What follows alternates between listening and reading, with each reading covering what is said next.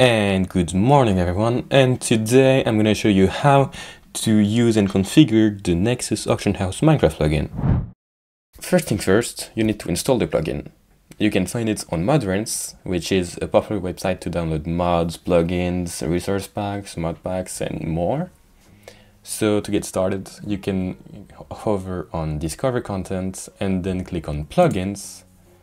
And in here, you can just look up NexusAuctionHouse, and you can find it right here, Nexus.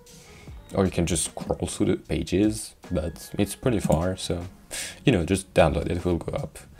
So then you can just click the download button here, so you select your game version and your server platform. It's the same jar for every platform, but you can just download it here, and it should download anytime soon. So after downloading the plugin, you're going to need some dependencies. So for example, you need synkdev, which you can find right here in the requirement sections for the plugin. So you can click here and it will take you to the libraries page. So you can again click download, select your game version and your server software. So use the paper, spigots, purple or buckets version. So click here, click download, and you'll get it downloaded. And then you're going to need also Vault, which is a very popular API for economy, chat, and permissions. So you probably have it on your server, but if you don't, you can find the link in the description or in the plugin description, and you can just hit download here and it will download the plugin. So also it is not mentioned in the plugin, but I'm gonna update it later. You're going to need an economy plugin. So a very popular one and one you probably have on your server is Essentials. So you can just go to their website, the link will be in the description. And just click downloads here and then just select either a development build or a stable release and just download it. And the last thing you're going to need is, it's optional, but you can use lock perms to manage permissions, as the plugin offers you to change the permissions for users. So you can just go to their website, lockperms.net, the link will be in the description once again, and just download here. You can just select your server type, so you should be on buckets. Also, I should say that I don't recommend using anything like Mohist or any things like this that allows you to combine mods and plugins, as it's not made to work like this. So I will not provide support for this, but you can use at your own risk, of course. So once you've downloaded everything, you can just go back to your server and just drop every downloaded plugin in the plugins folder. Then you're going to need to restart your server. So let's hop in game and show around the features. Okay, so once you're in game, you can just do /pl and you can see here Essentials, lock perms, NexusAuctionHouse, synkdev and Vault. Everything is installed and it's perfect. So the base plugin command is /ah, which is just going to open the auction house window. So you can here search anything, like here a search, I don't know, so any item called I don't know will show up in this window. You can also sort the items in the auction house, which I'll show up later when there are some items in here. So you can sort by price and then by expiry. So you can also see every command by doing /ah and hitting tab. So you can, let's just walk you around everything. So you have ban. So ban is a command that allows you to ban items from being sold in the auction house. For example, here in my hand, I have some spruce logs. So if I don't want spruce logs to be able to be sold in the auction house, I can do /ah ban and now made spruce log not sellable on the AH. That works, and you can just cancel that by doing /ah unban. Now, if you go here, you can see logs. So logs, I'll show you later when I have made some display auctions, but it's a window for server admin that allows you to see every transactions that happen. Then you have AH reload, which is pretty straightforward. You could just reload the configuration. Then you have AH search, it's pretty straightforward. The set expiry, set price, this is not important. You're not supposed to use it when with just the command. It's gonna be useful in GUI. And anyways, the most important one is /AH sell, and just for example 64, so I'll sell all 64 of these spruce logs for $64. And also you can just define a tax in the configuration, which I'll show later. For example, here it is set to 5, which is the default value, and so it's going to take 5% of the sell price and take it from the player, give it, and just the money will disappear. And here I can confirm, but I don't have enough money, so I'm just gonna give myself some money, and here I can just do this again, and boom, it's now listed. And if I do /AH, you can see the auction right here. So I can click to buy it now for $64, which I cannot because I'm the seller. So it expires in 6 days, 23 hours, and 59 minutes. Again, this value is configurable. And I'm buying it from Sync, which is myself. And you can see at the bottom, this is not showed for regular players, but you can see Shift+click to open the staff management menu for this auction. So this is pretty self-explanatory. If you Shift-click on the item, you have here the auction management menu. So you can, for example, change the price to say, I want to say in 640 instead of 64. So now go back to the AH and you can see the price is now 640. If I click again, I can also set the expiry times. So the time you see here, 17:44, 11, 25:52. So this is an epoch timestamp. So it is something very used in coding. And if you look in the lore, you have the link to get your epoch value from anytime you want. So you can just go to epochconverter.com and you can just get a new value. But for example, this is the number of seconds since January 1st, 1970 in your time zone. So if I change the expiry dates to something like 10 seconds after 1970 on January 1st, so the item is going to be expired, and then I can just go to the AH and it will not be here. And I can just do /AH expired as the user who sold the item and just click here to retrieve the item. It's as simple as that. And this works automatically, so when the item is supposed to be expired, your players can find it in the expired menu. And as you can see right now, I have no expired auctions to retrieve, so this is pretty good. Okay.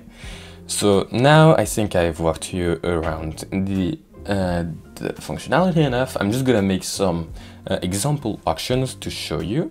So let me hop on my alt account and just create some auctions. Nice game sound.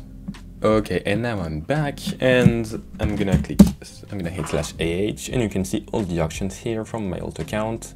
And I can click here to buy here for $1,000, and now the item is out of the auction house and it is right here, and I can also buy this one and now it's perfect. So if I look at AH logs, you can see everything. So this has expired. This was sold to sync my main account by my alt account, and here again. So if you're an admin, you can also click here to give the item to yourself. And as you can see, I bought for $10,680 worth of items. So if I go back to the alt account, you can see by hitting BAL, I just have $10,000 and a little bit less because taxes and everything, but yeah, it's pretty much that. Now let's show you around for the config, how to configure the plugin. So now I'll show you about the plugin configuration. So you just need to go into your plugins file, and then here in plugins you can see NexusAuctionHouse and click the config.yml file. So here you have the first value, which is log keep time. Log keep time is the amount of time in seconds that the logs from the AH logs menu will be saved, and then it will be deleted. So the default value is this one, which is equal, as I said here, to a month. Then you have expiry time, which is how long the auctions stay up in the auction house before they expire. So as I said here, the default value is 1 week, and it's this value. Then there's the tax percent, which is the one that you see when you try to sell an item. So you can configure it right here with set it to anything. You can even set it to 200% if you want. That's not really what you should be doing, and you can also set them to 0 to disable the feature. And now I'll set it back to 5. And the last one is if you want admins to receive a notification when the plugin data is saved into the files. So save notification right here, you can set it to true or false for yes and no, and you can just save the file and then just go and reload the plugin. You also have in the NexusAuctionHouse folder a data folder, which you should not touch. Do not ever touch this. It's all the data for your auction house. Do not delete it. And there's link.json, but it will not be here by default, and I'll get back to that in a little bit. So now let's actually talk about the lang. So for lang, you can use some presets. So the presets can be found here in the crowd, in which will be linked in the description. So in the sync plugins project, which is actually one I was in, that was quite stupid. You can see here for each language. So you do not see English, but it's here because it's like you can see here at 0%, but it's here. It's just not it's just the base language, so it doesn't show up. So anyways, if you see here, for example, French, it's 95% of the plugin is translated. And so we're gonna use French as an example. So if you want to use French, you can see here the language code, which is FR. So now if you go back in your plugins folder, you can see in synclibs there's a config YML file, and here, so by default the language will be set to English. You can set it to any language that is supported. So let's say French, and if a language is not 100% translated, it will just default to English for the missing values. So say I use French, then I'm just gonna do that, and if I restart my server, I'm going to see that everything is now in French.